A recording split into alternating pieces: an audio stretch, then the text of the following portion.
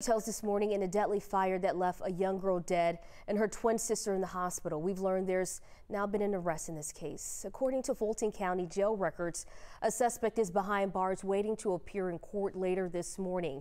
Online documents show the suspect is charged with arson and felony murder. Investigators say the fire happened at an apartment complex on Washington Road in East Point on Wednesday. We're told several families have been displaced because of the damage from that fire. The Red Cross is assisting.